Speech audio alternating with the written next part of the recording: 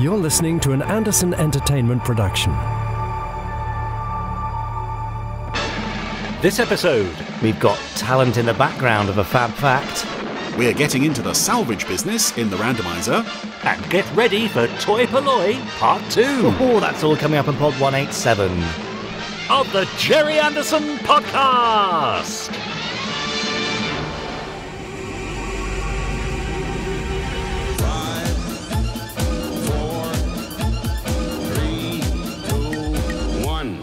Let's get started.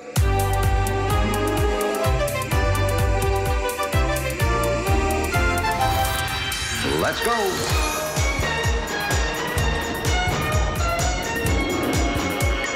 Spectrum is green.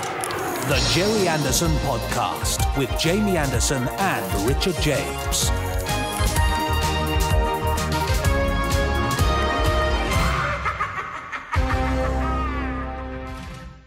Richard, I'm feeling Yes? a little bit like I've had a limb cut off. Oh no, what's happened? Well, Have you had a limb cut off? no. Oh, I see. Said limb was never actually attached to me in any way. Okay. But it's the absence of Terry Adlam that I'm feeling. Because Yes! obviously we had Terry back Yes! for our New Year's episode and now he's gone. Yeah, I know. So- It's just you and me I know. having to fill the void. You can guarantee this one will be slightly less funny as a result. Yeah. Is that fair? Ah, Yeah. yeah, no, I think that's fair to say. He does bring the gags. He does. Well, thank you, Terry, and a Terry New Year and Terry Christmas, and I'm sure Terry will Absolutely. be back for our next Christmas episode. Anyway, it's not Christmas now. Oh, I should it's hope so. It's a brand-ish New Year. Yeah, yeah. Second episode in. I'm Jamie Anderson, and you are... I'm still Richard James. That's a relief.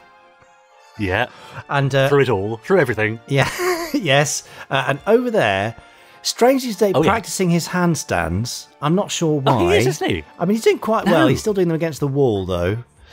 Is the Randomiser himself, Chris Dale. Now, Chris will be here later on with his feature, which is the Randomiser, where he randomly watches a random episode of a random Gerry Anderson series and random episode and gives us his not-so-random thoughts and insights and humorous quips. Yeah. And hopefully all these handstands will help the blood flow to his brain and make this week's Randomiser even wittier than usual. That'd be good, wouldn't it? Yeah, I have to say, it is, despite our best efforts, Jamie, it still remains and always will be the most popular part of the Gerry Anderson Podcast. It's true, isn't it? Yes, and rightly so. Yeah. I mean, the opening Yeah. theme goes down a treat, but Yes, other that's true. than that, it's Chris. Now, Richard, I hope you don't mind, but today, sporadically, I'm going to be sharing reviews of the Space 1999 Moonbase Alpha Technical Manual. Because a lot of people on the team worked very, very hard on it, did an amazing Yep. job, and now people are getting it and are very, very happy with it. So I know, that yeah. makes me very happy and proud of the team. So Yes, time to share. I've seen all over social media, Facebook, Twitter, people posting the pictures when it arrived and Yeah. saying how wonderful they thought it. Great, well, I look forward to those reviews. quite I'm right sure too. they'll all be sparkling. Well, I hope so. Now, I will just caveat this by saying I know some of you are still waiting for your special editions. How frustrating. I'm terribly sorry yeah. about that. We have had a few go walkies. No. Now returned. A few Okay. that went to Stansted to be flown out to the US and then just sat there and have been returned. And we don't know why. FedEx won't tell us what's happened there.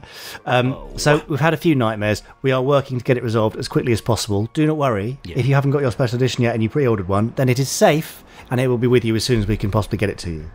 Okay. But any worries or whatever, do email us, support@gerryanderson.com, and the team will reassure you and let you know any updates. So apologies for that. We managed to get out nearly 3,000 of these books Crikey. over the Christmas period, and a very small number, probably less than 50, have had problems. So if you're one of those affected, apologies. Okay. However, Yeah. can I just share with you this review from Rich M in the US, who says...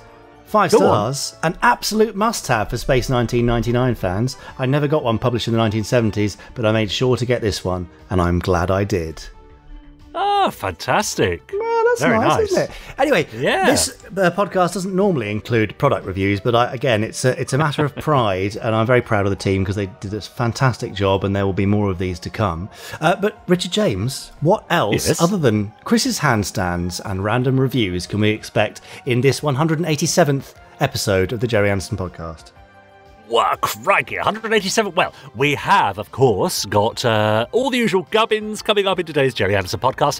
We've got emails, Facebook musings, and tweets from our lovely Podsterons. They've been emailing us at gerryanderson@podcast. No, they've been emailing us podcast@gerryanderson.com. You can tell he's out of practice. Happy New Year, Dickie. It's been a while, isn't it? We've also got, I think it's the second part of your interview with Toy Polloi. With Dave from Toy Polloi, yes. Later on, that's right, yeah.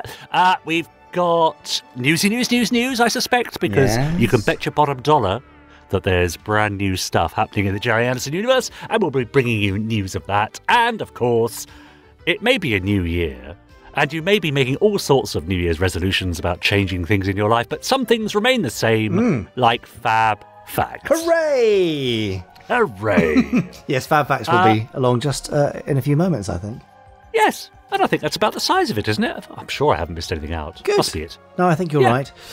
Great. Before we go into FAB Facts, though, I'm going to share this from Andrew R. in Australia about the Moonbase Alpha Technical Manual. He says, if you are a Space 1999 fan, then this is the book for you.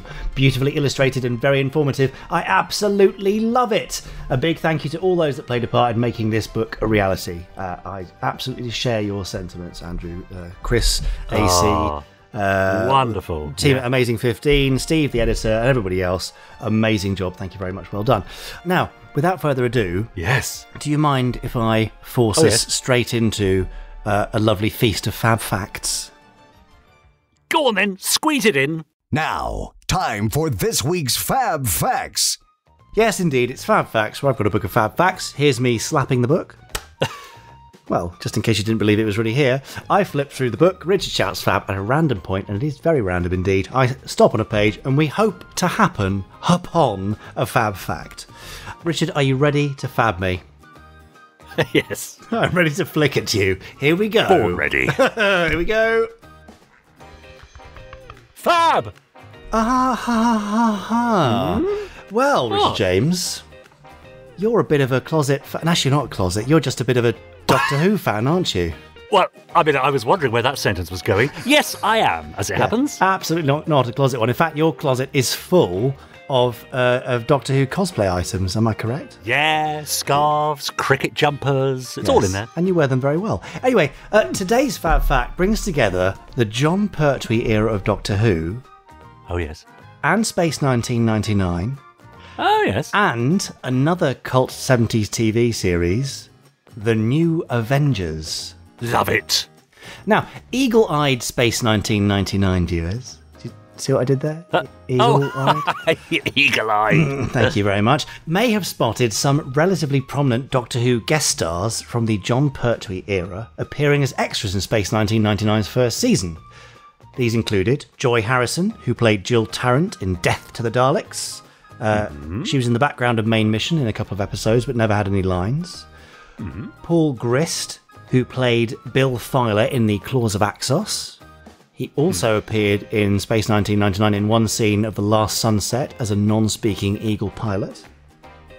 That brings us to an Eagle pilot who did have one line in the episode Guardian of Piri, played by an uncredited actor who subsequently went on to greater fame after his time on 99 and Doctor Who. So, Richard, which actor played Arak in Planet of the Spiders? Planet of the Spiders, John Pertwee's last story, 1974. Arak. I mean, I do have a name at the tip of my tongue, but I'm not sure it's the right name. So, shall I chance it, or are you just going to plough on? No, chance it.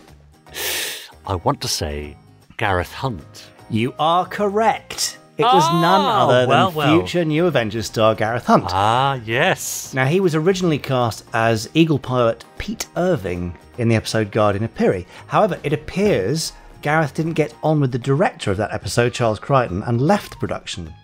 The role of Irving was then recast with actor Michael Culver. However, Gareth still briefly appears in the finished episode because, as you will no doubt recall, Richard, everybody on Alpha has been brainwashed in the episode and relocated to the paradise planet of Piri until Commander Koenig comes down and wrecks the Guardian that's holding everything together. So, yes, you know it. So when the planet begins to disintegrate at the end of the story, everybody races back to the Eagles to abandon the planet, and Gareth Hunt is one of the Alphans seen taking controls of an Eagle. Aha! Now, obviously, when Gareth was replaced with Michael Culver, they presumably would have reshot any scenes featuring Irving that had already been filmed with Gareth, but in the case of that one shot... Doesn't really matter who Gareth is meant to be. He's just an Alphan among the 300 who are scrabbling to escape the planet. So it was kept in rather than waste time calling Michael Culver in to reshoot it as Irving. Thus began and ended Gareth Hunt's career in the Anderson universe, which went only slightly better than that of his New Avengers co-star Joanna Lumley, who, as you will probably remember and was discussed on a previous Fab Fact, auditioned for UFO but didn't get the part. Yes! And then did get a part in The Protectors, and then it got cut. Yeah. Poor Joanna Lumley. I'm sure she has got over it by now. Poor Dame Joanna Lumley. Yes, Dame Lumley. Anyway, but how strange that Space 1999 was hiring people who had prominent speaking roles on other shows just to play background extras. That's really odd, yes. It could possibly speak to the difference in budget between the two shows. Doctor Who had Paul Grist and Joy Harrison money, but 1999 had Peter Cushing and Christopher Lee money. Now, speaking of extras, we should also mention the likes of Max Faulkner, Mike Stevens, Roy Scammell, Terry Walsh, Nick Hobbs and Harry Fielder. Those are names you may not recognise unless you're a fan, but you'll probably recognise the faces from various shows of that era, including Doctor Who, where they did stunts for John Pertwee's and Tom Baker's era. They too turned up in 1999 and other live-action Anderson productions. So, Podsterons, we're turning this one over to you. Where else in the Anderson universe have you spotted a famous face picking up extra work as a background artist? Let us know, podcast@gerryanderson.com. And before people go for the obvious answers, no, Idris Elba and Ray Winston's Space Precinct appearances don't qualify because they were credited guest actors despite the fact that they didn't have their own voices anymore. Yes. Interesting. I mean, two things strike me from that Fab Fact. Only two? Firstly, well, as you mentioned there, maybe it was a difference in budget, but getting, kind of normally featured actors to play supporting roles, supporting artists or extras, essentially, that's very unusual. Yes, it is, isn't it? But I suppose, if you were a regular gigging actor and maybe you'd had a guest part in Doctor Who a couple of years ago and you were offered potentially, twice the money for 5 days at Pinewood to not say any lines, you'd do it, wouldn't you? Why wouldn't you take it? Yeah. And secondly, for Gareth Hunt to leave a production because he'd fallen out with the director, I mean, there's a story there. That's a big deal to walk away, no matter who you are, from a production that you've started work on because you've fallen out with the director. That's a big deal. So I wonder what happened there. It is, isn't it? Yeah. Absolutely. I mean, normally people manage to see these things through, don't they? And then just go and slag them off afterwards. Exactly. Particularly if it's just a guest role for one episode, you kind of grin and bear it for a couple of weeks. Yeah. So what does anybody know why they fell out? Is there a story published anywhere? Is it, someone had been interviewed and said, oh, yeah, I didn't get on with Charles. He made a rude joke about the size of my feet. Exactly. Or perhaps it was the way Charles Crichton made his coffee. Because Gareth Hunt, he likes his coffee in a particular way, as you'll know. Yes. I know. You don't know what I'm talking about. No, I'm totally lost. Can you educate me? Well, he went on famously, I think, to star in the Nescafe coffee adverts. I think it was Nescafe with the beans that he used to shake the beans. Oh, was that him? The bean shaker? That was Gareth Hunt. The bean shaker. Yeah. I didn't know that. You learn something new every day here at the Gerry Anderson Podcast, whether you like it or not. I brought you my own Fab Facts for free. Well, thank you. I really appreciate it. Anyway, there's nothing more I can learn from this. I think we've wrung out as much detail as we can, but do email us podcast@gerryanderson.com if you've got any other uncredited background artists who were well known elsewhere. We'd love to hear your thoughts.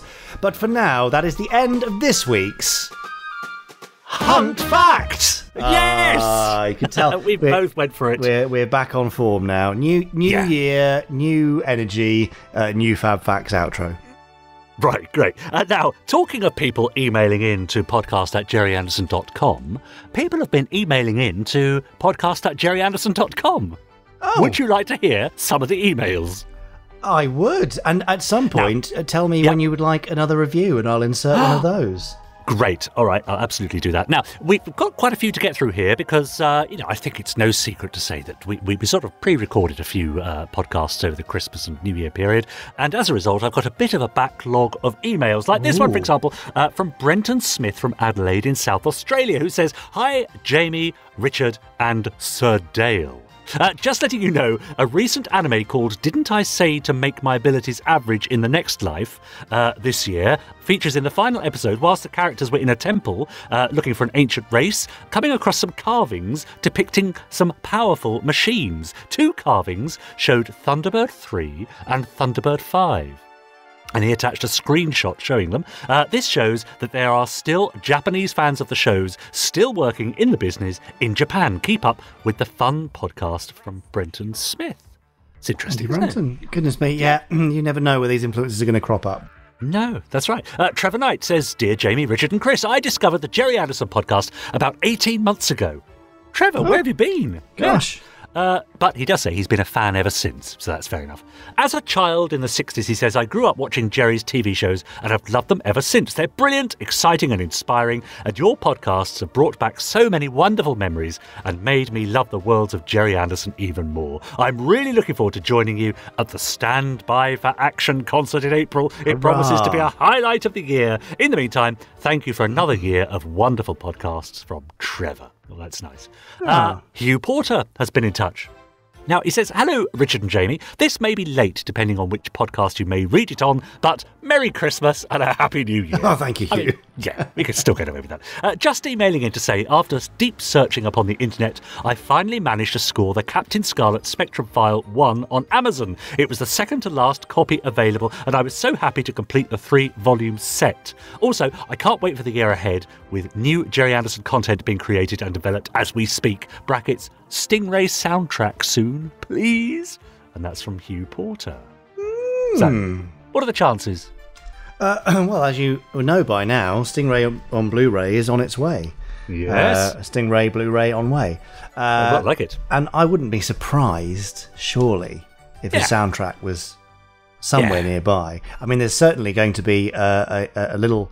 is it a 7-inch, I guess, on the Super Deluxe version from Network, which I have actually heard some of the remasters of.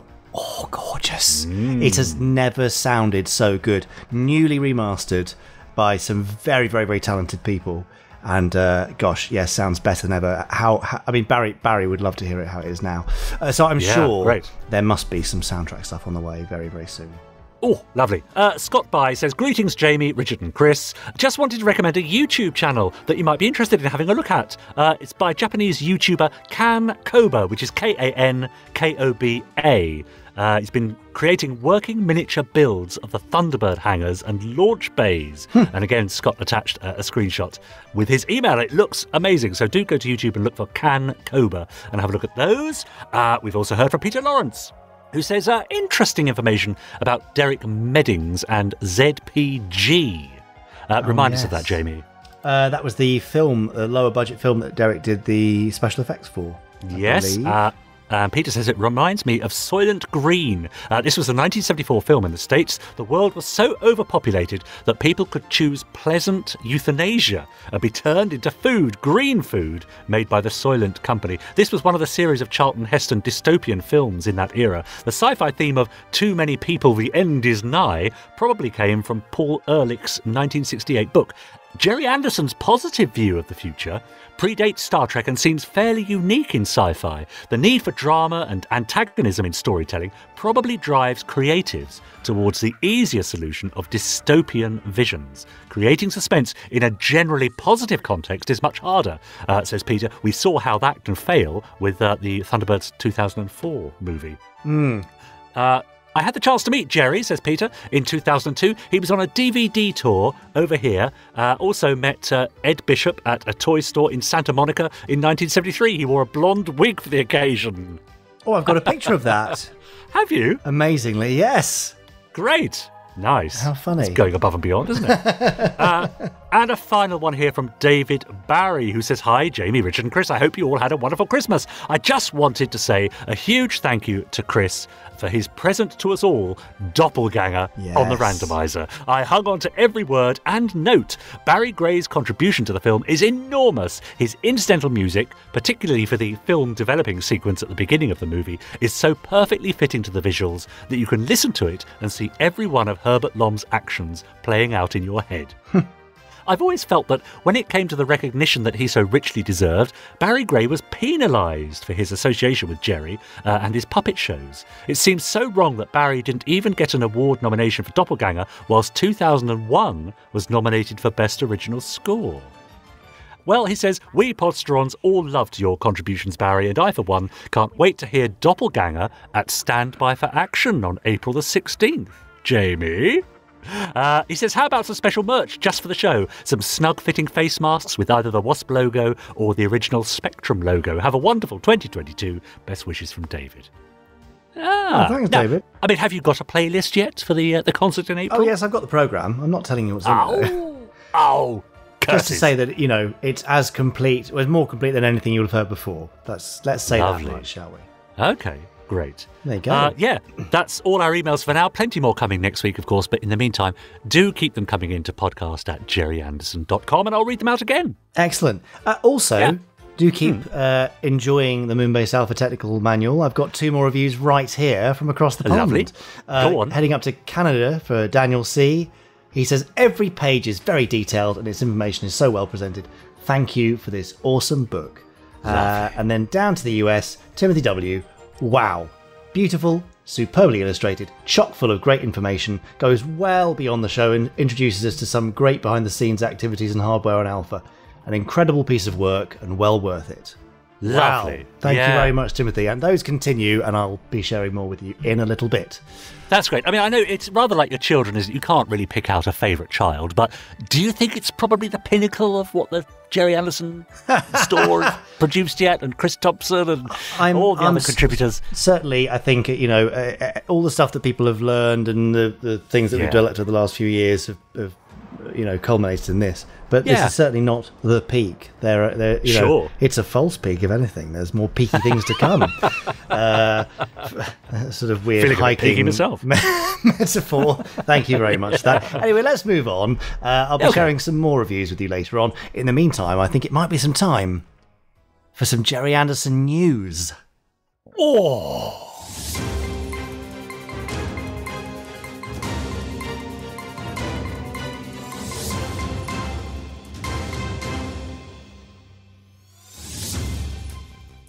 It's the Gerry Anderson New Year's news. Yeah, but we've already had that last week. Oh, well, right. Well, news then.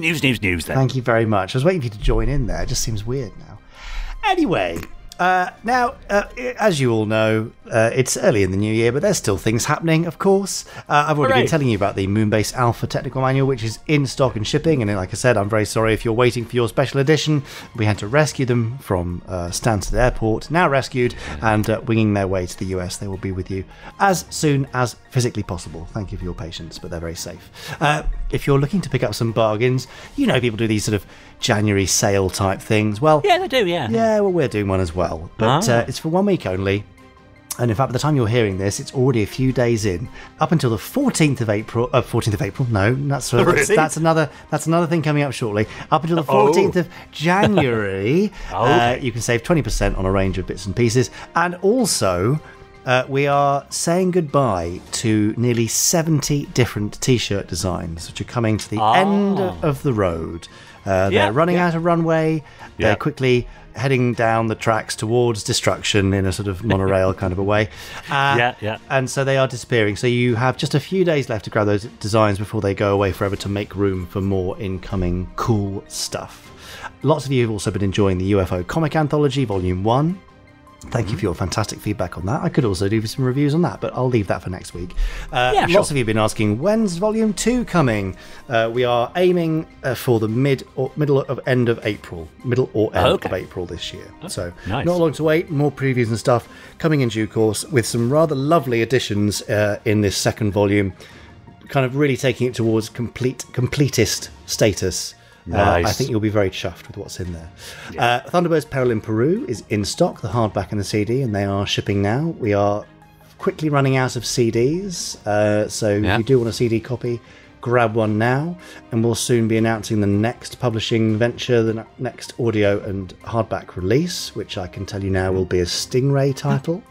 And it has a very, very cool cover, very, very cool. Great. That has been edited and I'm pretty sure delivered. So yes, more news on that very, very soon. And of course, we've got all these things coming up in April. Gerry Anderson Day on the 14th of April, the same day when the documentary Gerry Anderson, A Life Uncharted is released on BritBox. We'll also be doing a few cinema dates there. And then, of course, as already mentioned, Stand By for Action, the concert at the Birmingham Symphony Hall. Do make sure you grab your tickets. I'm sure a few of you will be thinking, but what about, all the C-word stuff? I mean, COVID, obviously. Yeah. Now, if for any reason, for obviously safety, because your safety and health are of primary concern to us, if we have to move the date, your tickets will be honoured for a later date, or you can get a full refund from the box office at Birmingham Symphony Hall. So, please don't worry about that side of things. Birmingham Symphony Hall will put in appropriate measures to whatever the current guidance is at the time, so everybody will be looked after and safe. So. I mean, yeah, and still quite a way off, of course. Still, sort of 4 months to go, so might be all changed by then. 3.5 months is, things could be really eased up by then. But it'll be a lovely night. Everyone's going to have a great time, and I do hope you can come and join us. There's lots more news to come. But not today. I had a little bit of a rushed lunch. I've got a little bit of indigestion. So I think it's probably time to say that's the end of this week's Gerry Anderson News. That was the news. Rushed lunch indigestion news. I mean, that'll teach you, won't it? Don't rush your lunch. Well, you heard me doing it at the start of this recording. I did. Dear, oh dear. Not good. Yeah. Now, a quick word to our lovely listeners. Please do remember that you can subscribe to us on whichever platform you're listening to us on right now, and that means that you'll be sure to hear each new episode of the podcast on the very day that it drops. You can also leave us a nice review and a rating, and we really appreciate it if you do that. And also copy the link to all your socials and let your friends know that you're listening to the Gerry Anderson Podcast too. Now, over on our Facebook group, people have been getting involved in all sorts of shenanigans over Christmas and New Year, but are now settling into 2022 and looking forward to the future, whilst also looking back. For example, really? Mark Perkins posted a Space 1999 comic strip from an old magazine called Lookin', which you might remember, which featured comic strips from various TV programmes from the BBC and primarily ITV, I think. Anyway, he says, I just came across this from the pages of Lookin' in April 1976 and thought I'd share it. It was a good few years since Mike Noble had injected new realism and excitement into Fireball XL5, Captain Scarlet and Zero X in the pages of TV21 in the 60s. I always felt he was wasted on strips like Follyfoot, and I can remember how excited I was when he was given Space 1999, but disappointed it wasn't in colour. I don't think it lasted long, but this one overflows with his magic touch. Yeah, and there's a lovely picture there. Aid Swatridge posted interesting piece on Fab Facts about Shamuli last week. Oh, Shamuli, remember that? Yes.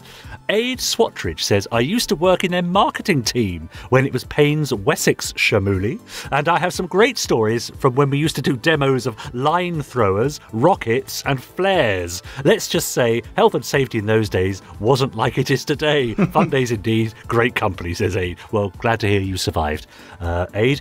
Steve Bushell says, I've just started reading 5 Star 5 and it's turning out to be a cracking read. Should be a movie, he says. Absolutely. Should have been. Should be. I mean, yeah, could still happen. That's true. Yep, looking forward to the royalties. Steve Beresford says, today's podcast with Toy Polloi brought back a memory. Playing Terrorhawks as a kid by using marbles and dice in place of zeroids and cubes. Bigger marbles were Megazoids, and a 5 on a dice made a nice cube blaster stand-in.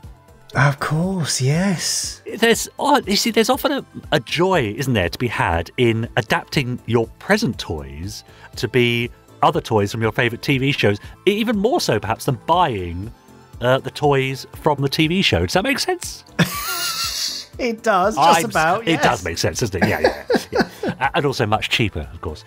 Keith Gooch says, bit late in putting up my Thunderbirds calendar, and I've just noticed the January pages, and the so-called Around the World explorer Edworth Hart is in fact Frank Lincoln, the lighthouse keeper from the Stingray episode The Lighthouse Dwellers. I don't want to bring up the Thunderbirds dating game again, but if we accept that only televised events are canon, then Thunderbirds is set in 2025 and Stingray in 2065. So the two shows can't be connected. So what is a Stingray character doing in a Thunderbirds calendar?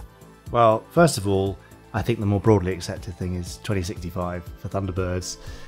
So I wouldn't worry about that. And also, they did redress the puppet characters between shows, so it would only be appropriate to do so even if it's done digitally. So I hope that is satisfying. As a response. Amazing. Yeah, and again, I know lots of people have been enjoying receiving their calendars. I'm sure they're up on many walls around the world now, which is great. One in my kitchen at this moment, in fact. Perfect. Now, finally, Tom Hodden's been busy over Christmas. Not Tom as you might Hodden, imagine. Really? Well, he's compiling a few more you-know-whats. So it's time for Tom Hodden's Quickfire 5.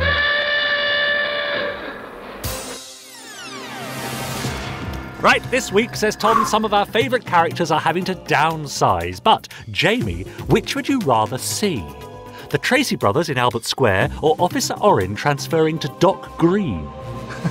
Orin of Dock Green, for sure. Yeah, you like that? The Protectors in Port Merion or the Terrorhawks on Fang Rock? Yes, Terrorhawks and Fang Rock for sure. Okay. Marineville replaced with Milton Keynes or Lady P in Crinkly Bottom? Oh, definitely Penny's Crinkly Bottom. Captain Scarlet next door to Victor Meldrew or Captain Black moves in with Joey and Chandler? Oh, Scarlet and Meldrew, but only really? just. Yeah, fair enough. And finally, number 5, Joe 90 in Grange Hill or Father Unwin in the Crossroads Motel? Ooh, I'm going to give Joe a chance at Grange Hill. Yeah, I'd love to see that. Fantastic. There we are. Thank you once again, Tom Hodden, for another marvellous Quickfire 5. Thank you indeed, Tom. Now, you can see how I've outsourced the Quickfire 5s now, can't you? Yes, it's amazing. Who knows what you'll be outsourcing next? Now, good old Tom, he's furnished with plenty to keep me busy for the next few weeks, so expect many more where they came from. Okay, thanks, Tom. Thanks, Dinky. Look, before we go over to our second part of the interview with Dave from Toy Polloi, I've got 2 more reviews here for the Moonbase Technical Manual. Paul N from the UK says, probably the best piece of tie-in merchandise I've ever bought. This book is amazingly detailed, imaginative, informative, and interesting. It's a must-have for any Space 1999 fan. The illustrations and accompanying text are fantastic. I highly recommend that you get a copy. You won't be disappointed. Well, that's lovely, isn't it? Yeah. And one more here from Mark in the UK. He says, it's a work of art. The content and quality of this book is absolutely fantastic. A great update to my original 1970s technical notebook. As a lifelong fan of the show, I feel that nothing in the new book looked out of place. It's hard to believe that such a great piece of work has been produced over 40 years since the original show aired. Wow. Oh, yes. These are amazing. lovely reviews. Yeah, that's great. It means so much, I think, to so many people, doesn't it? Yeah, it's so lovely to hear. It is lovely, but it also means that, you know, because it's quite an investment and quite an undertaking for the company and for the team. So to know that it's so well received means that we're more likely to do cool stuff like this in the future. Yeah, so you know, all the feedback and the reviews and stuff really helps. Now, you don't want to hear any more of me and Richard. It's time for me and Dave, isn't it?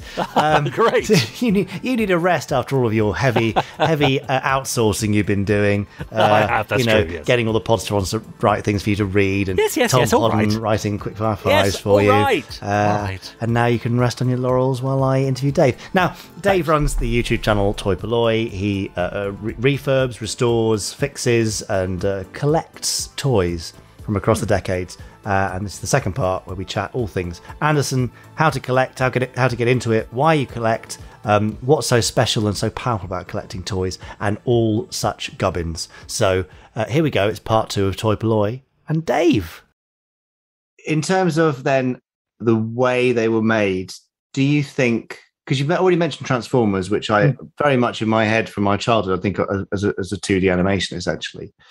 So does it make any difference to you as a collector now, or did then as a kid seeing the models, the physical models being brought to life on an Anderson show and the desire to recreate that versus something like in 2D animation? Or is there no difference to you in appeal? For me, I don't think there was no real difference. It's just that sort of being able to recreate something, because you just use your imagination. Certainly I found I probably was a very over imaginative child. I would recreate everything I possibly could. So it didn't matter.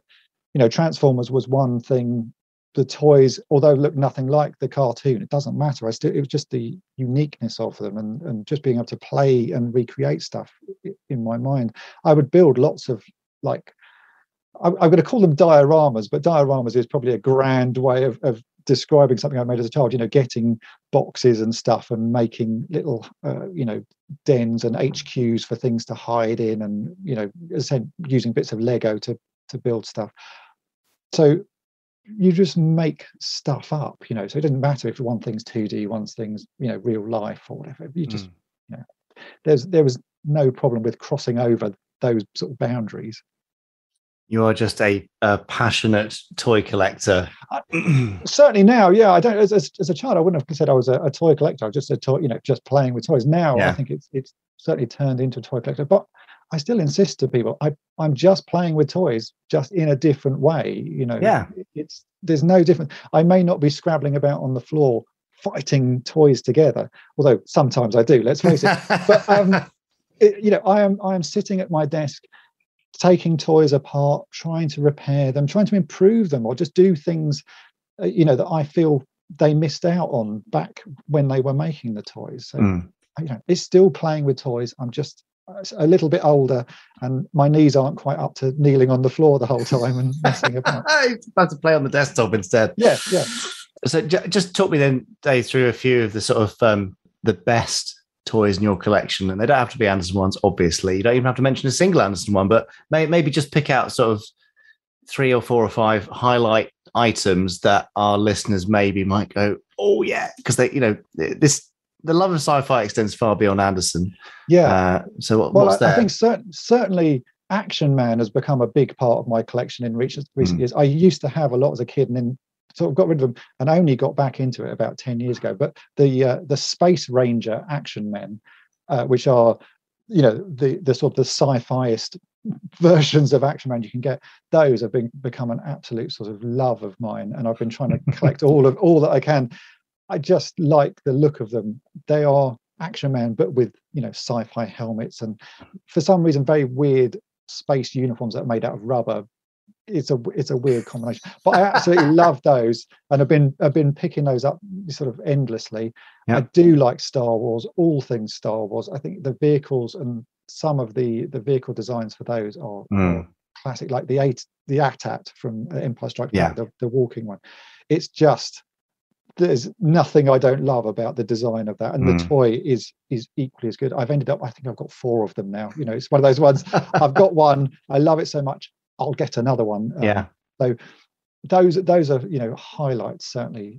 But yeah, my collection is quite varied. I've got an awful lot of Japanese toys now. I go to Japan, I try to go every year if I possibly can, and pick up Japanese toys. They make toys better than anyone else. And in fact, I have one Japanese Thunderbird 2 toy that I got recently, and it's so much better than the one you could get in the UK. I don't know why, but the Japanese version is just a work of art. It's so lovely. Is that the Rebel Tech one or one of the others? No, I think these are made by Bandai Popy, Popy, the people who made the Terrorhawks vehicles. But I think the Japanese market, they could make things a little bit daintier. So it's got like a flip up nose section with missiles in it and very dainty legs that swing down. The Japanese children obviously played a little bit more gently with their toys. So they went to an extra level with it. But it's just a work of art, this thing. So nicely made. Yeah, I definitely noticed a huge difference between Japanese and non-Japanese toys in terms of accuracy. They seem to research stuff really finely and squeeze in more and more fine detail and little tiny components. Why can't we do better? I don't know. I think that Japanese, there's certainly something about all Japanese toys. Whenever I go there, I see stuff and just think, it's so beautifully made. But if it had been released here, it would have been destroyed instantly. It's just, there's no part of it that wouldn't break. For a Japanese market, they're perfect. For an English market or UK market, absolutely no chance of them ever being released here. So I think it's just the way different nations' children play with toys. Certainly, there's a different, there's a delicacy to playing with it in the Japanese sort of child.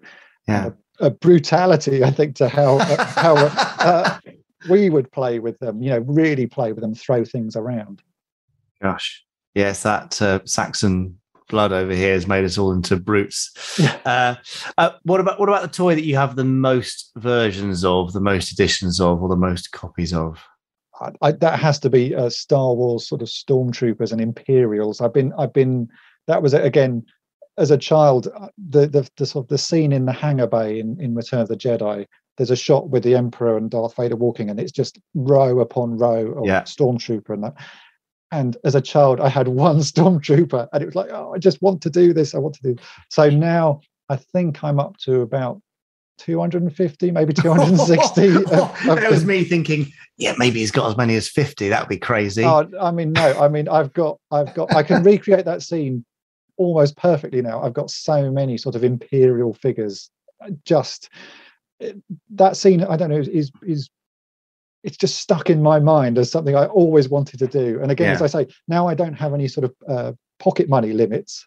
And also, I'm a very patient collector. I've been picking up stormtroopers now for sort of 25 years. So every time I see one for under £3, I will buy it. And so my army just sort of slowly grows. Amazing. Okay. That's definitely more than I was expecting of any one toy. So consider me blown away. What about any toys, Dave, that you wish that had been made to coincide with some shows originally? Certainly, well, as we mentioned, there's the Zelda cubes. I still think someone needs to make one of them. I've made a few over the last few years to fit with the Bandai figures, and I made a big one recently. Someone sent me an old clock that was, I'm going to say it's about sort of 10 centimeters square, but it just looks like a Zelda cube. So I took it apart, took all the guts out of it, and made a light up version. So the eyes light up in this one. I just think someone, this is dying out to be made. I would have that as a bedside light. I think those need to be made more. I even made some little dice versions. I found if you go on eBay, you can buy blank dice. They don't have any numbers on them. And you could buy little white ones with nice rounded corners and that. So I bought a bag of about 50 of these dice and carefully printed out the faces for the Zelda cubes and stuck them on, which was a very tedious task. But I now have a pile of these cubes, and you can build little walls and knock them down. As a child, I would have loved that. I don't know why, but just the fact that you can build them up. I've even put magnets in a few of them now, so you can stick them together and sort of. You can do the gun one. Because that again, that's an iconic shot from the show, and it's like I want to make that. So for me, it's always stuff like that. Anything that is an iconic shot in the show will stick in my mind. And I think the Terrorhawks. All of the main vehicles were made. It was the baddies that we didn't have. You want a Psy-Star, and that you want some of the other creatures and things that they attack. I think that always it's the enemies. So like in Space 1999, the Mego Palatoy dolls, they made 5 of them. You've got Commander Koenig, you've got Alan Carter, you've got Paul Morrow, and then you've got 2 aliens that are sort of, I'm going to say almost nondescript. You've got, Captain Xantor with his long hair and the mysterious alien with his sort of bald head. It's like, no, I want more. I want some other creatures. I also want more members of Moonbase Alpha. I know they remade some a few years ago. The CTV toys or whatever they were called made some, but they weren't as good. It's the old ones I want, the old stuff. Yeah, they were made of stronger stuff and better designed, maybe, and just more tactile. They did more, I guess. Yes, yeah. Okay. If there's any single vehicle or character, you can only have one though, from any Anderson show. Let's discount the cubes because you've already made the case for the cubes. Yeah, I do love the cubes. Yeah, I can see where you're going with that. Is there any one thing you could be? I mean, you can literally say, I want a 44-inch eagle that actually takes on, flies around the room, whatever. That what's your dream Anderson toy? Well, they actually made my dream Anderson toy, and I've never managed to get it, which is the Mattel version of the Eagle, which is massive. Yes. It's a really big thing. It's probably a meter long or something. Yeah, they were huge, weren't they? Yeah, and that is. I would class that as a proper Grail toy, one that I only seen, I think, 1 or 2 in the UK in my entire time of collecting. They've always been out of my price range by a few £100. I would absolutely love one of those. I think so they did make the toy I wanted. It's just I've never managed to get one. Oh, and I bet a few of our listeners had them as kids and probably don't have them anymore, because it's a constant story I hear of, I had that, but my mum threw them out, or I got rid of it when I moved house. I mean, yeah. Did you get rid of your entire collection at some point? Yep, I sold everything I had when I was about 15 or 16. So I got into computers and remote control cars, and I think I saved about 5 figures from the Advanced Dungeons and Dragons line. It was a toy I really liked. I kept a couple of Star Wars figures, and I kept most of my Transformers. Everything else went. And, when I reached my 20s, it was like, oh, what did I do? At the time you don't think about it, but it's like, oh, I wish I hadn't done that. And I think that's been my entire collecting time, as getting all of those toys back, all of the toys I never had that I wanted as well, and other things that just grabbed my eye. And I'm still picking up toys that I remember having. And, suddenly something will just click in my mind. It'll be like, oh, I remember that. And I'll go down a sort of rabbit hole of trying to track this toy down. And they're not always things that other people even remember, or that are worth anything. There's no value sometimes in a toy that I find. It's just that memory that it brings back. Yeah. The value comes from the nostalgia rather than from the market value as such. Oh, certainly. I think that goes for any collection. There are toys that are worth a lot of money, but then there are toys that are priceless because of your memory that you have of playing with them. Yeah. Oh, absolutely. Yeah. And I think of my Daypol TARDIS console, for example, which I've held on to since whenever I got it in 1990 or something. And it is the one, and I would never part with it. So I totally get that. Yeah, it's that you have this link, and I think that toy links you to a certain time in your life, and it's that is the important thing, or it's just a memory of a family member. My dad passed away a couple of years ago, but I have some toys that aren't my original toys, but they remind me of times with my dad picking them up. So it's like it's that sort of link that you get via this tiny, bit of plastic or a bit of metal or whatever it is. It will link you back to a specific time. Yeah, it's quite a powerful thing. I actually, I don't know what I've done with it, but I picked up one of those 1990s Terminator toys with a little rubber waist points where he turns it. But the minute I managed to get hold of it again, the smell, the weight, the texture of it, the temperature, it's amazing how those really, really sort of tangible memories, those memories of feeling can be so powerful. Yes, it is the smell. Sometimes there are toys that still smell exactly as I remember them. And you think, like, how has that smell lasted for all these years? It's just something about that, that smell will take you right back to however young you were and playing with it. It's like, oh, that's just amazing. I think that's what the Dinky Eagle does to me. It's the weight of it. You pick it up and it's like, oh, yeah, I remember that. It's, there's nothing, you don't even have to do anything with it. It's just picking it up and going, oh, yeah. Yeah, and probably none of those qualities are the qualities that they were thinking about when they were manufacturing. I mean, 180 something podcasts ago, we had Lee Sullivan, the comic artist, on, and he was talking endlessly about sniffing his budgie supercar. Right. So it's exactly the same. Yeah, just the strangest things that keep us connected. Yeah. Dave, if somebody is looking to reignite their passion for toys and collecting, where are some good places for them to start? I mean, I guess they're going to be looking at eBay pretty much straight away. So, I would actually start on YouTube and watch some people reviewing and playing with toys. I know a lot of people watch my channel and go, I don't remember that. But as soon as I saw it, I had to go and find one. So I would watch people on YouTube and see, certainly there were some people who have a real enthusiasm for, these memories and stuff, which is essentially what my channel is. It's, a lot of memories of childhood and fixing things, because if you see someone who's enthusiastic about it and excited by these things still, it will ignite your passion in them. And there are so many toys out there to collect. You don't have to collect what everyone else collects, and certainly that's I don't do that. And you'll find odd things will get you excited. You suddenly go, oh, what's that odd thing? It's weird. So yeah, watch YouTube videos. eBay is one of those things. You can go down at eBay and end up spending huge amounts of money and sort of feel a little bit dissatisfied when these turn up. So check out some other people's collections and see what they're excited about, and see what, something may spark a memory, and that will start you off. And then you then go and find it.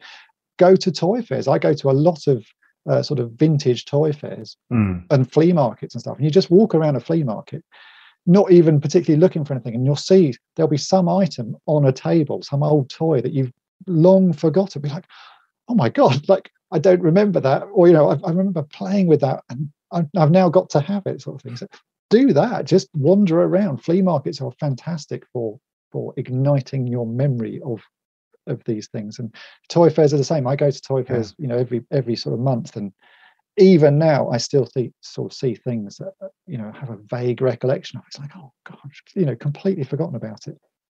Amazing. Okay, well that's a great tip rather than going straight to eBay. And if somebody's looking to restore, repair, change up toys, have you got any sort of general advice other than going to your YouTube channel, of course?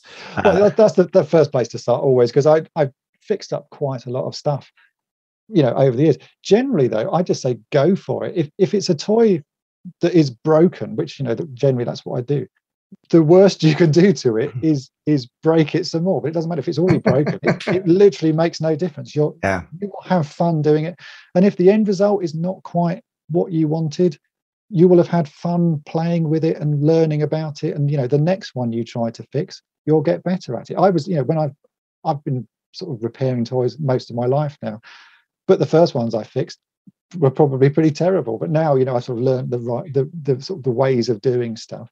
But all the time I'm having fun doing it, and I never sort of regret fixing anything or messing about with anything. Toys, they're there to be played with. I know people, as we sort of discussed, put a value on them, but the value is actually your enjoyment out of them. That is far more important than anything. I've had plenty of people say what I do is sacrilege sometimes, fixing up a toy. I think no, I've found a toy that cost me a few pounds, and I've spent hours fixing it, and I've had hours of enjoyment out of it. So that few pounds was well spent. If other people don't like the end result of it, doesn't matter. It's yours. It's mine. I've put my mark on it. I'm just playing with it and having fun.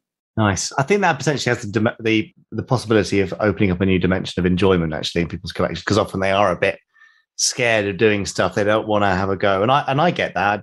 I've had a few things in the past where there's a little paint chip or whatever, and I feel like, if I fix it and it's wrong, then it's going to look rubbish. But actually, it's for your own enjoyment anyway. I've sort of discussed on my channel a few times this, what I call toy entropy, which is basically nothing lasts forever. All of these toys that we bought and play with, they were designed to last, 6 months to a year and be played with and then be thrown away. So the fact that some of these toys 50 odd years later are still here is a miracle.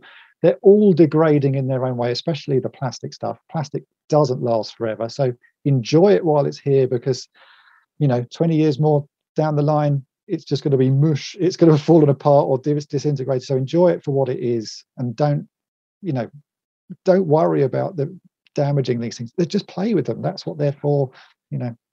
Get some enjoyment out of all of them. I think that is a great message to leave people with. Dave, if people want to find you online and watch some of your fantastic videos and hopefully make some cubes from Terrahawks, how can they find you? Where can they find you? Well, I'm on all social media, but my main point of sort of interest for everyone, go to YouTube, search for Toy Polloi. I will come up. I'm the sort of, I think I'm probably one of the biggest toy restoration channels there is, certainly UK based. I've got, I'm reaching almost 50,000 subscribers now. So there's a lot of people out there who know about me and know about fixing toys. So head there and you'll find videos on all sorts of toy lines, from Terrahawks, Space 1999, Action Man, Star Wars, Transformers. I mean, I think I've covered most sort of toy lines of my youth at least by now, and more. I'm still, every week I'm putting up new videos, and new, more toys are being fixed each week. Brilliant. And maybe just people watching that, you're going to create a new generation, a new group of toy surgeons and toy restorers, toy mechanics. I hope so. I know a lot of people sort of my age, I'm nearing 50, but a lot of people are sitting there with their children watching my videos. And I think that it's good to get a young generation of people and kids learning how to fix toys, and also to be excited by toys and not worry if you break something. It's not the end of it. You can do something else with it. You can make it something better, or you just take it down your own route. And I think it's great that it's not just middle-aged men watching my videos. There's a new generation coming along who are enjoying and seeing the potential of fixing, repairing, and just enjoying toys. Amazing. Well, I feel inspired to now try and repair my very sad-looking Dapol Dalek, which has seen better days. So I might go looking for that. Have you done any restorations of those, Dave? Do you know what? I haven't. No. There's a lot of people ask me for Doctor Who restoration, so it could be something I do. I have an old Mego Tom Baker, or the Palitoy Tom Baker, in a box, but he is missing most of his clothes, and I think he's also missing a foot. So at some point he will get repaired, but I need to find more of him before I can start that project. Okay. Yeah. Oh, I had one of those. So sadly no more. So I look forward to that. Dave, thank you so much for joining us, and go and search for Toy Polloi on YouTube. Thanks a lot. Thanks for having me. Cheers. Lovely, Dave. Thank you so much. I know a lot of people have said they found your last week's very, very nostalgic, and has made them revisit their own toy collections or even look into collecting. So great job, Dave. Now, if you'd like to follow Toy Polloi, you can find Toy Polloi across the internet, youtube.com/Toy Polloi. That's TOYPOLLOI.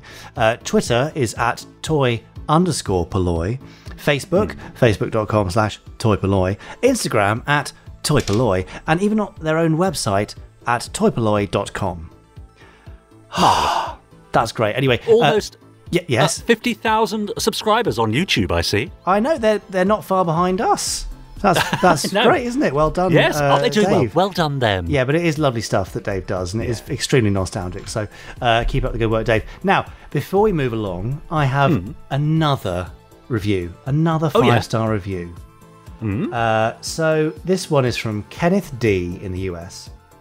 Kenneth says, in a word, the Space 1999 Technical Operations Manual is exceptional. Oh, great. After waiting 46 years for a comprehensive technical manual of this fantastic show, I can certainly say it's worth the wait.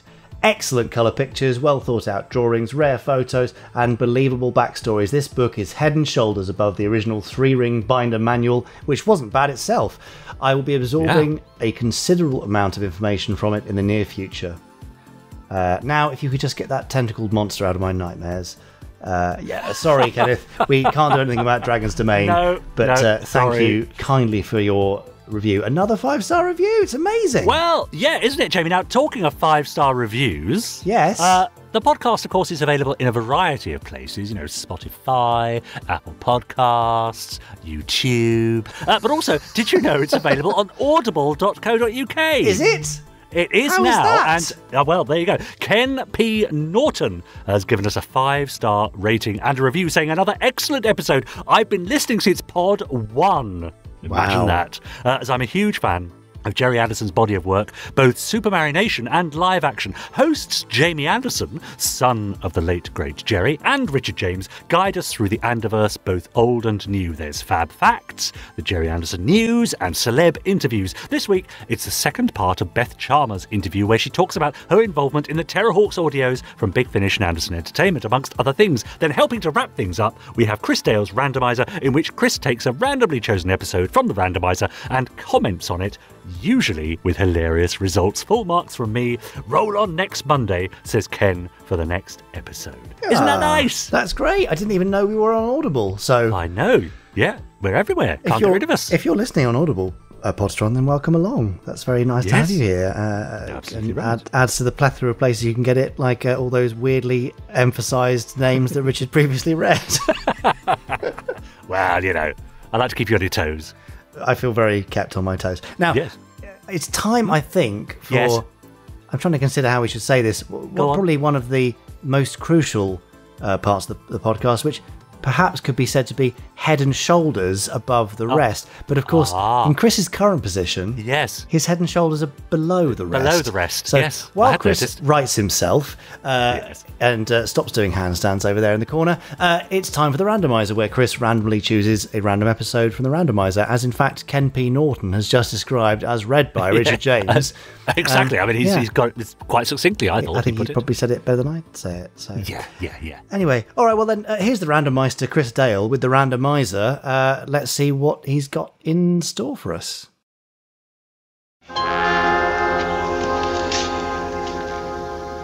Oh dear. Oh, waking up in another prison cell, am I? Well, that's certainly a fun way to kick off 2022. Oh, hello there. And you would be? I am Malik. Ah.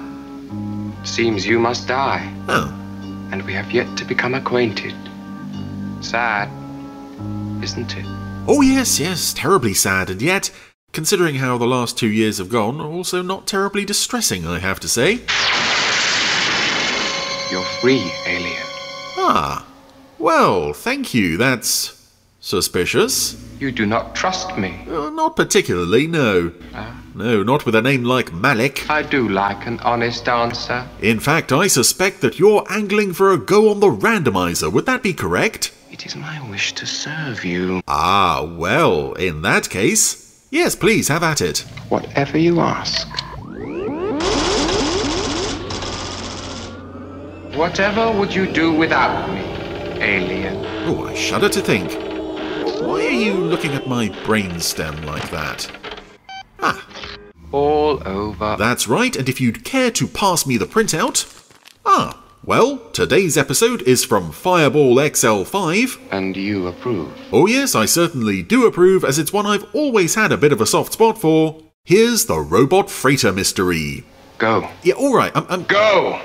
Before I change my mind. Alright, I'm going. Such a difficult man to serve.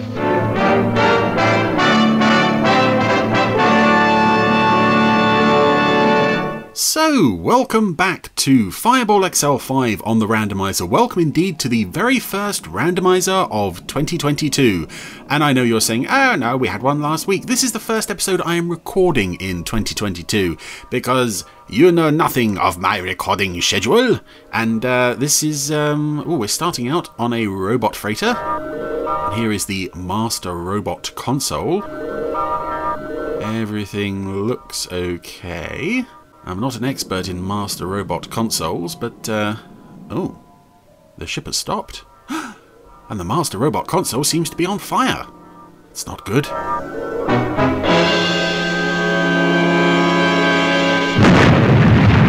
And it went kablooey. Uh-oh. Oh, that's interesting. What in thunder is that, Commander Zero? It's the robot supply freighter alarm. Oh, I'm sorry. It's the first randomizer of the year now. Oh, so that ringing alarm bell. We sabotage a robot supply freighter. Is marked robot freighter alarm. Cargo. Yeah, and space. That's the sole reason for that alarm's existence. And Steve is, what is it? What is it? I could read the words that it says there, but Sir, sabotage. Oh, I've forgotten how to read, Commander Zero. Oh dear, I wasn't prepared for such a glorious bit of stupidity so soon out of the gate. Salvage company. Cargo ship back. Anyway, we have Come in, Commander. These chaps, the Briggs brothers, We're about to do a deal again. On their space salvage ship. Hear ya? Don't tell me I know. You're approaching our robot supply freighter. You've hit it right on the nose, Commander. And I've got to say, salvage your gear long before. This episode is Okay. I don't know if it would take first place. It might take second, but it is certainly a strong contender for ugliest guest puppets in any Super Mario Nation series. Down to sheer luck. These two brothers and one more character that we're going to see shortly are quite hideous. I would say that the first place is taken by Slim. It's a supercar episode, I think The Sky's the Limit, where there's two gangsters, one of whom looks like he's gone through a windshield, and the other one who looks like Pinocchio. Anyway. Okay, Joe. You taking your oxygen pill? You bet, Slim. I sure wish you'd asked me that before you opened the door into space, Slim. It might have been dangerous if I'd said no. Yeah, the Briggs brothers are... Well, they're going across to the freighter that has been disabled. Although it was interesting that in the shot of them leaving their airlock, you could see the other ship ahead of them, courtesy of back projection or whatever. But it was the model was clearly their own ship. There was a bit of a goof there because their ship is marked as a space salvage ship. Oh my goodness. I'm getting to know the layout of these robot freighters like the back of my hand. Yeah, you ought to, Slim. This is the third ship we've salvaged in the past couple of months. These guys are the baddies, in case you didn't know. And my goodness, they are hideous. Right, Joe. Joe, I think, just about gets away with it because his voice kind of matches Get the cargo out. the look of the character. Don't want no space patrol boys finding out how the freighter was sabotaged. He sounds kind of dumb and he looks kind of dumb, but the other one, Get clear. Slim, that is, I think, a problem with the face. The face is too thin, which makes the eyes look too big. Oh, aboard the freighter is There must be $1 million worth here in salvage dough. yeah, including Professor Matic's Plyton detector from the granitoid tanks. Luxury for the rest of our lives. Wow. Set that bomb yet, Joe? We gotta get these lead cases out of here. Hey, I'm coming, Slim. It's cinch moving this cargo with no gravity. Well, you need your jetpacks as well. Yes, these chaps are raiding freighters. This stuff's as light as a feather. Stealing stuff and explaining to themselves what they are doing as they go. Very handy. And yeah, I was very happy to see this episode come up today because this episode was... I've gone on before about my history of Fireball XL5 on VHS.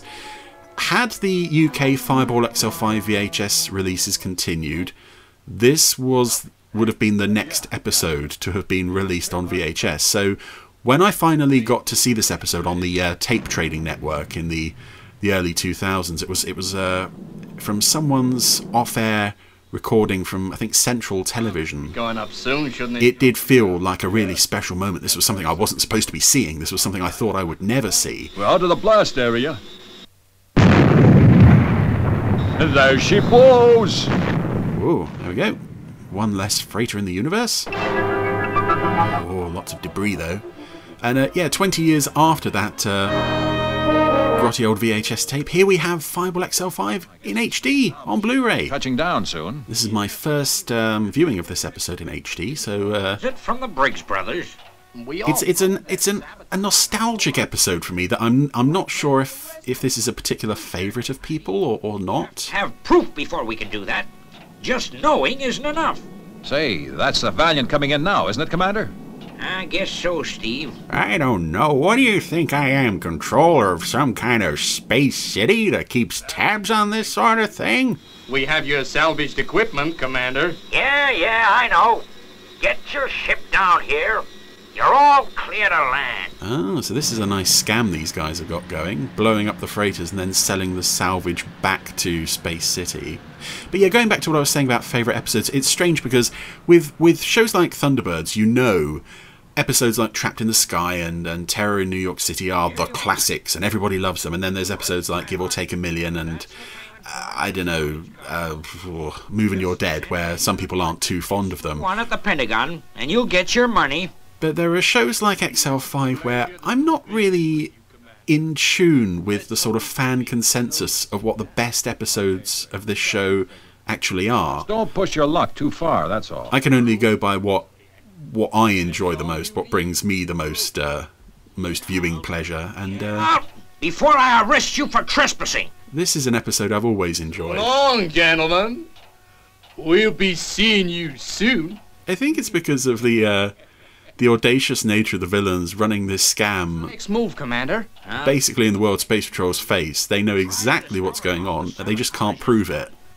Jock, that freighter you're getting ready. And it's partly because of the fact that they're so deeply stupid. Meanwhile... Robot Supply Freighter 8. I want it checked and double-checked. Is that clear? Okay, Commander. Leave it to me. Here's Jock and... Edmundo. Edmundo. I want you to listen carefully to me. I am all the ears, as they say, Jock.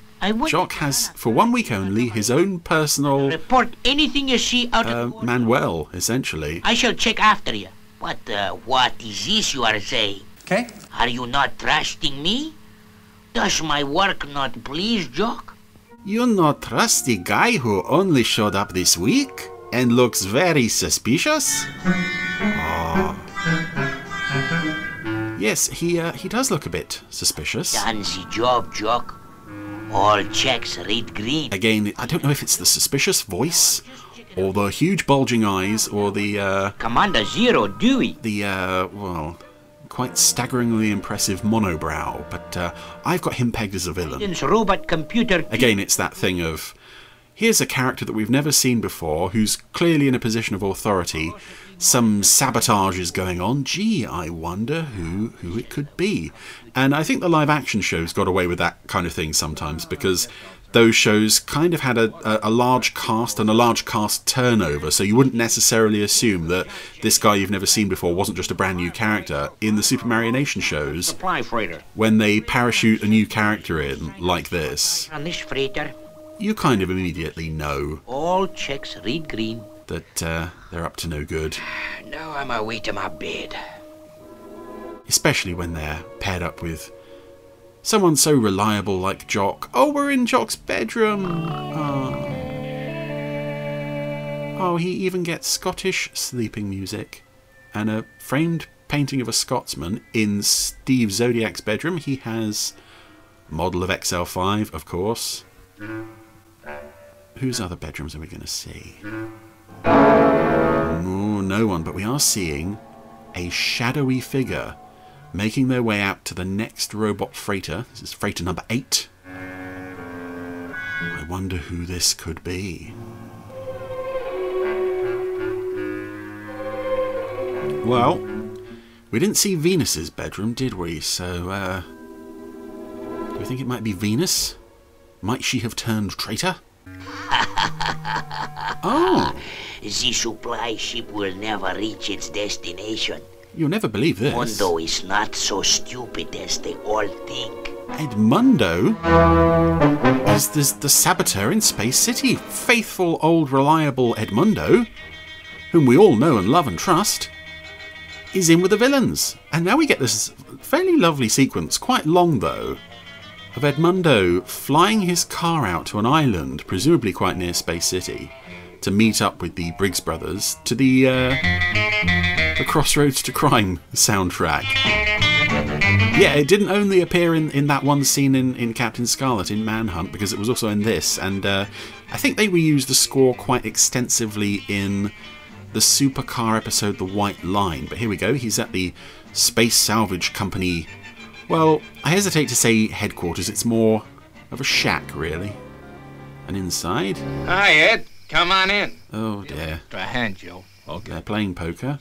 They've both got cigars on the go, which makes having it means they've got their lips open, and I can kind of see the light coming in through the mouth. I can see light peeking in through the back of the puppet's skull. That's quite unsettling. Guess that does it. We'll have to call the whole thing off. Not on your life. Give me 3 cards, Joe. I'm not gonna give up our amazing lifestyle of sitting in a shack in the middle of nowhere for nobody. Jock, you're sure you ran a real thorough check on that supply freighter? Aye, Commander Zero. I was the last... Oh my goodness. Oh. Checks red-green. They're trying to do a bit of an arty shot there of Edmundo listening to Jock, but it looks... He's so close to the camera, and he's in so much darkness that it looks like he's turning into a werewolf. They've just got light on his eye.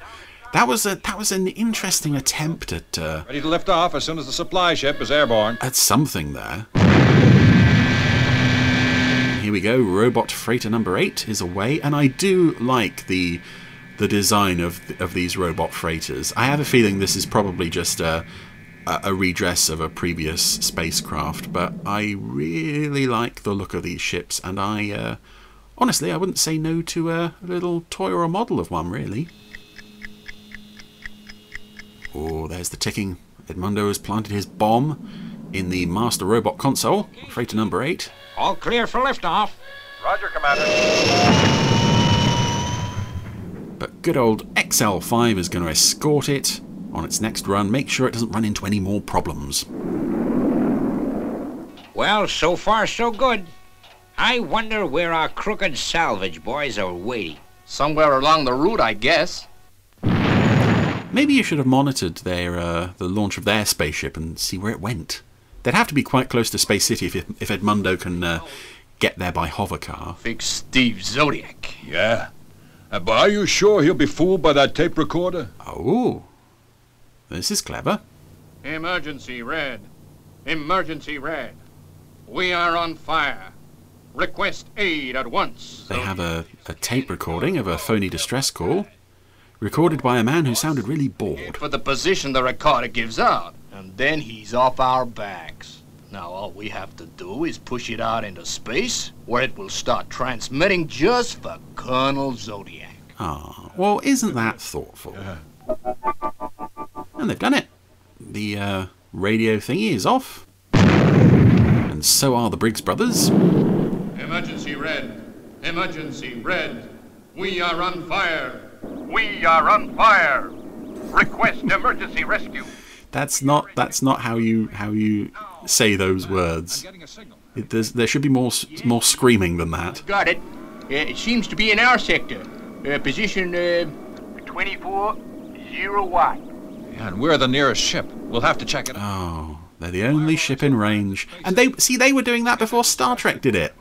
Again. The supply freighter, Commander Zero. Okay. Lovely to see that even before Star Trek started using those tropes, XL5 had already worn them into the ground. But of course, I'd have known something like this had happened. They've had to leave the freighter. Commander Zero is not happy. If only he'd had it. If only he had more ships. Again, if only he was in charge of something like a world space patrol almost, that had ships that could go out and investigate these things. I don't understand it, Steve. This is the position that was given, but there's no sign of a ship. Well, hold on, Matt. I can see an object ahead. Ooh. Emergency red. Emergency red. Check on it, will you? I've got it, Steve. Say, that's mighty odd. It's a tape recorder. Put it together. I'd have known. Aha. Folks, a dirty trick. And I don't need 3 guesses to tell me who planted that thing there. I guess the Briggs boys have done it. Well, you might do. You might do, considering you looked at a bell earlier that was marked robot freighter alarm and said, "What's that?" Such a tootie falling for a thing like that. A phony distress call. Well, that's one of the corniest tricks in the business. I'll never answer a distress call again. You mark my words. No, it could have been for real. That's right, Steve. We're dealing with a mighty smart bunch of characters. But don't worry. No, just because they're smarter than you doesn't mean they're genuinely smart. If it's the last thing I do, I'll nail those characters. Whoa. And I think I know how to do it. Steve's got a plan. So you think you know how to do it, eh, Steve? Well, let's hear it. No, Commander, I've already forgotten my plan. That was the previous scene. Another robot freighter. And have Jock do his double check again. Just like last time when I screwed up. Monotonous. The freighter checks all read green again. So did freighter number 8 get blown up and salvaged off screen then? I'm just being worked. We're just going to assume that one was lost. Okay. Ah, so here comes Edmundo later on. After Jock's checked everything. Again, you wouldn't expect this of Edmundo. He looks so trustworthy. And yet, he's really let us down. Oh, he is quite unsettling to look at. Some interesting computery sounding music there. I don't recognise that one as having recurred through the series, but Steve was already there. As I figured. Edmundo. Oh, of course. So, back to Briggs Space Salvage Island. Oh yes, they have their ship there, the SCS Valiant. They're still in there playing cards and smoking cigars.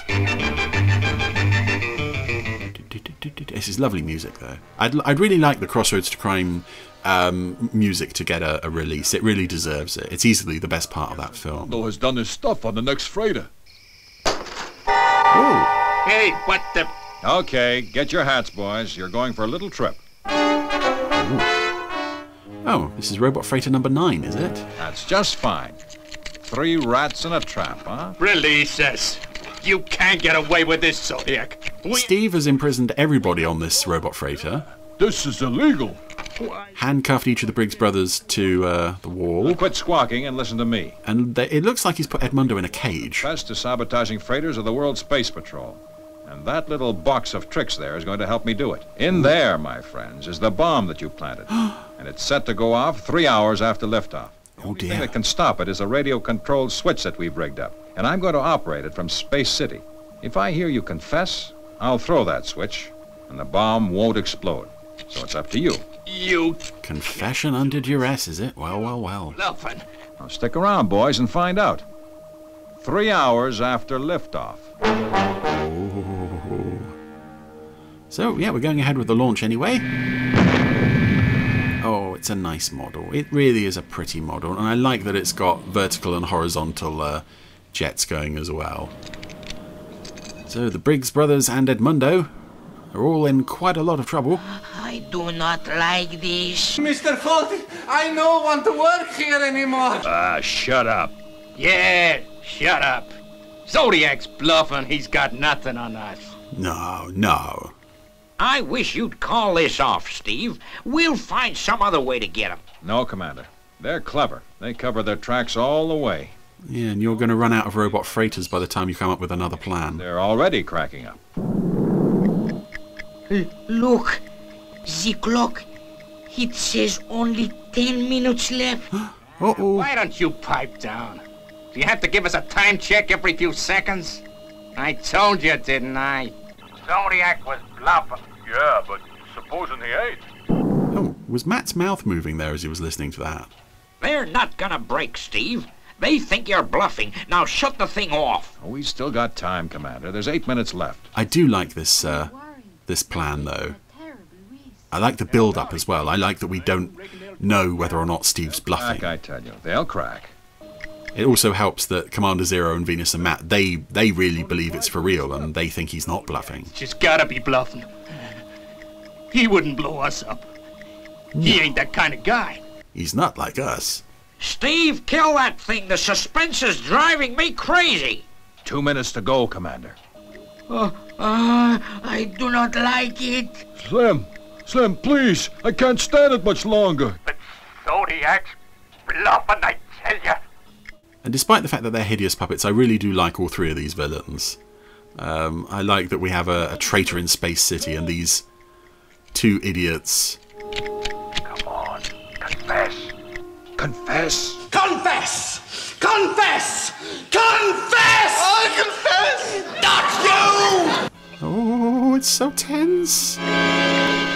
He is not bluffing. Coming up on 30 seconds to You shut it off, Zodiac. To the explosion. We sabotage the freighters. We are the ones.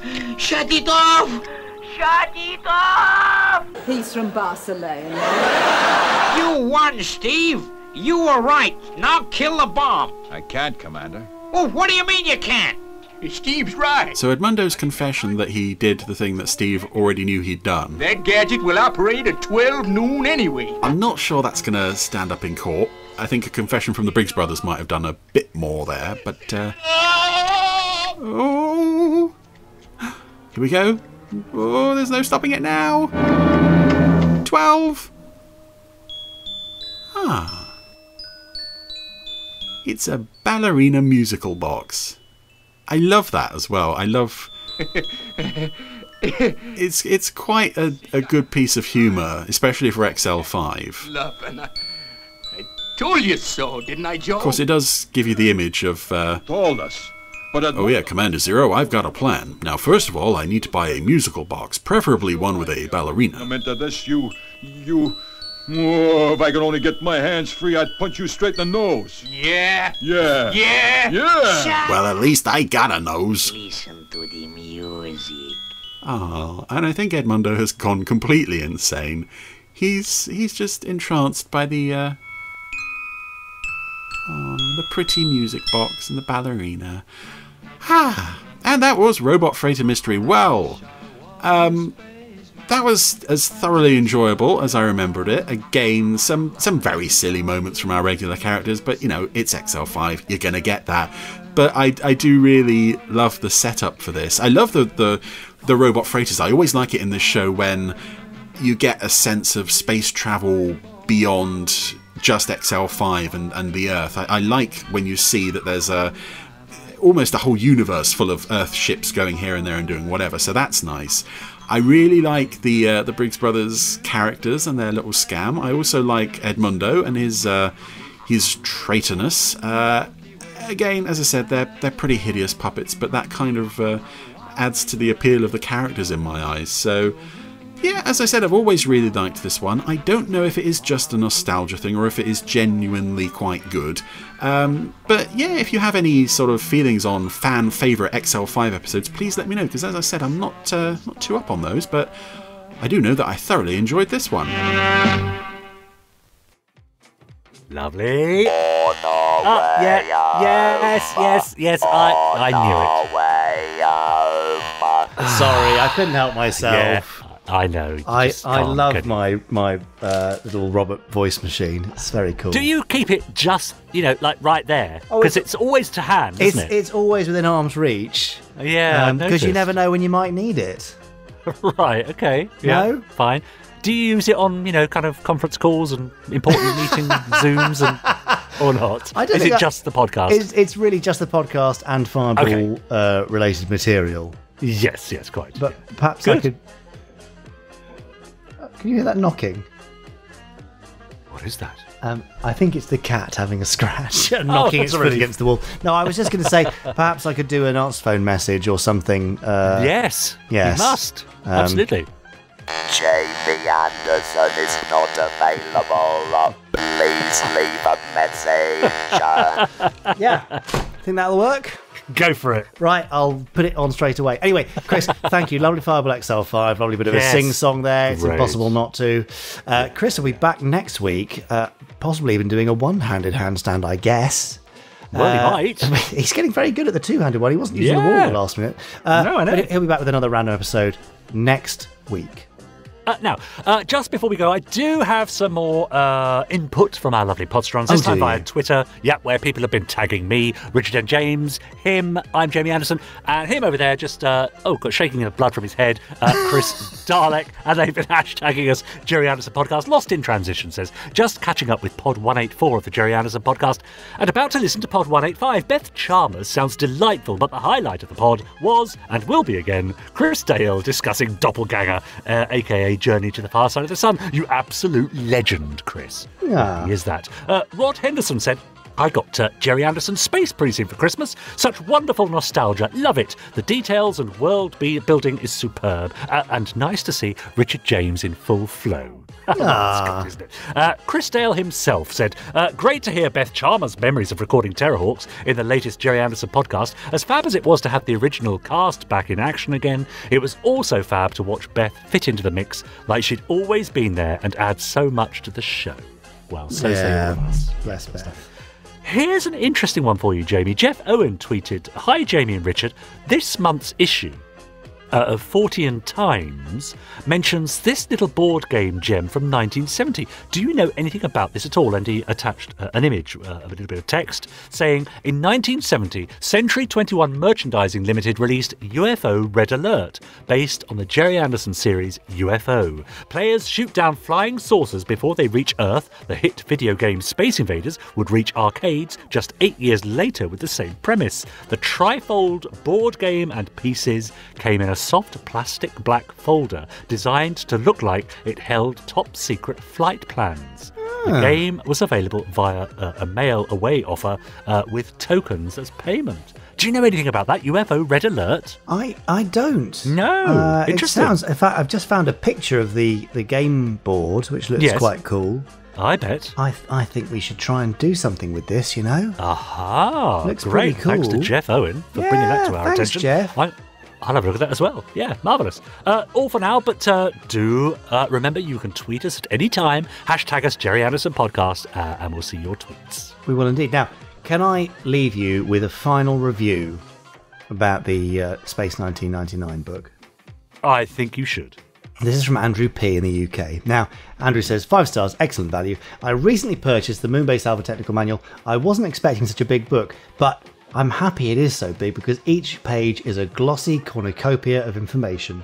The level of detail each page contains is astounding, and I've discovered many things about the base I never knew. It's well worth a purchase. You won't be disappointed. Now, my favourite thing about this is that you can actually upload a picture of your product, or you with the product, when you review an item on the Gerry Anderson store.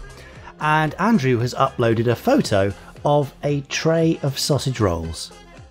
Okay, fair enough. I don't know why this is, but Andrew, it gave me a great giggle. There's 12 there on a tray. They look fresh out the oven. They look delicious. If you've got any spare, please do chuck them my way. But there we go. Lovely. Maybe that's a new scoring system. It's 12 sausage rolls rated. So that's right. I like that. Brilliant. Anyway, good. Thank you for all of your reviews and your emails and your messages and your tweets. We'd love to hear from you, wouldn't we, Dickie? Oh, always, yeah. It's what we're here for, really. Pretty much, yeah. So email us podcast@gerryanderson.com, or you can tweet us. Me, I'm Jamie Anderson. Him, Richard N. James, and him over there doing a one-handed handstand with his feet on the wall, Chris Dalek. God, showing off now. Also, make sure you use the hashtag Gerry Anderson Podcast or hashtag Chris's Handstand. I look forward to those. No one's going to use that. That would be weird. Anyway, we'll be back next time with Pod 188, won't we? Won't we? Yeah, why not? Yeah, let's do it. That's a relief. Okay. Yeah. I probably will next week share some reviews of the UFO comic anthology, just because, again, very proud of the team who've put it together. Great. So please excuse a parent's pride. You're quite right. It is, you know. I'm doing that thing of, you won't believe what little Johnny did last week. He's so talented. That's right. Oh, bless. Oh, dear. Can't help myself. Anyway. Sweet. Thank you, Podsteron, for joining us. We'll go away and leave you to dry off your clammy ear now, shall we? Yeah, let's do that. See you next week. Goodbye. Bye.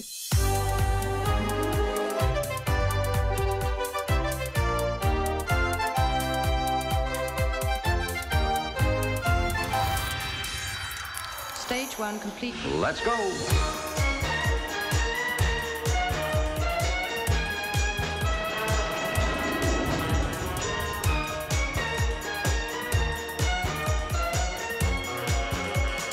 Spectrum is green.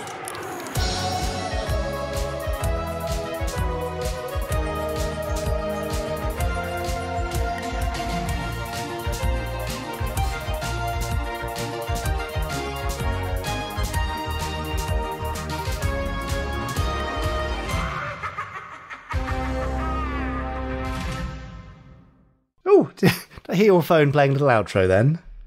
No, it's just my WhatsApp pinging away. Oh, ping, ping, ping. Very was it anything exciting?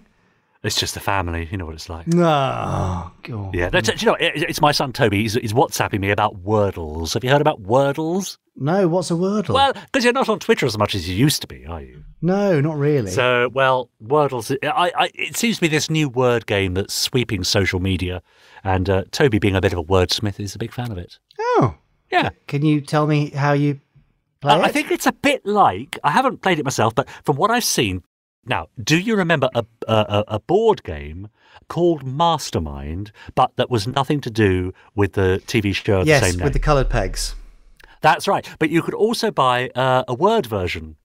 Yes. Featuring little plastic letters. Right. Well, I think it's a similar concept. Oh, it's on the telly at the minute, isn't it? Oh, is it? I've no idea. I don't know. I only watch Doctor Who and Star Trek on TV, as you know. Of course. Yeah, and The Chase. So I think the idea is that you're given, a particular number of opportunities to try and find the word, and the game tells you if you've got, 2 letters in the right place, no letters, but what have you. And by the end of the game, you're supposed to have discovered the word. Yes. Quite addictive, apparently. Yes, I'm just reading it now. 300,000 people a day are playing the game. Wow. Right. Gosh. We're in the wrong line of work, aren't we, really? We are, right. Well, I'm off to sack off this podcast and go and do something with Wordle. Oh, fair enough. So it's just me next week then. Lovely. If you don't mind. Thanks for that. Great. Good luck. Won't see you next week. Yeah, all right. Well, tune in, listener, next week for the Officer Orin from Space Precinct podcast. No? Oh, just a thought. Bye. Bye. You have been listening to the Gerry Anderson Podcast. Wasn't it fun? You have been listening to an Anderson Entertainment production.